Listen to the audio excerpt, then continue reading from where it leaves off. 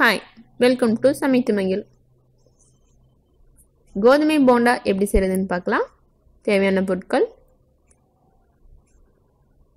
சமையல் சோடா ஒரு சிட்டிகை, தேவையான அளவு உப்பு, பொரித்தெடுக்கிற தேவையான ஆயில், 2 பச்சை மிளகாய் சிறிதளவாக நறுக்கியது, பெரிய வெங்காயம் 6 பொடிசாக நறுக்கியது, கருவேப்பிலை 3 கொத்து, கோதுமை மாவு 1/4 கிலோ.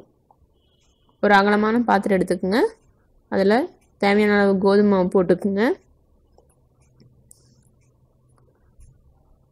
கோதுமை மாவோட தூள் உப்பும் சமையல் சோடாவும் சேர்த்திக்குங்க. சமையல் சோடா தேவையில்லை அப்படின்னம்னா விட்டுருங்க.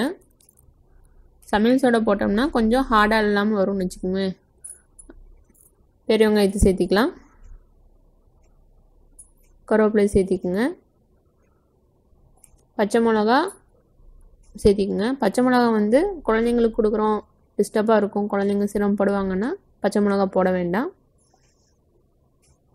நல்லா தண்ணி ஊற்றி நல்லா மிக்ஸ் பண்ணிக்கோங்க. நம்ம கையில் எடுக்கிற பதம் தான், நார்மலாக போண்டா போடுற பதம் தான். நல்லா பிரட்டிக்குங்க.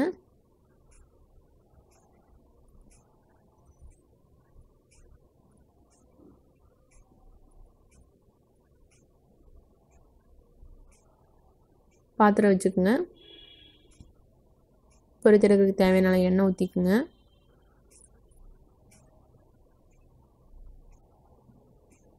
எண்ணெய் காஞ்சிருச்சு.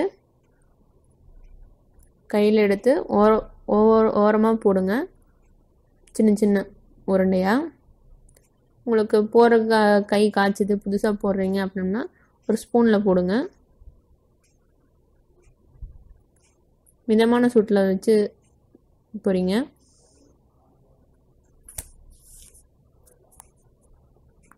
நல்லா 2 பக்கமும் பொன்னிறமாக வரட்டும்.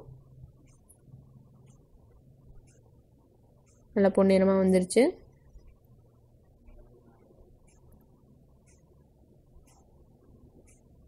சுவையான கோதுமை போண்டா தயார். நன்றி.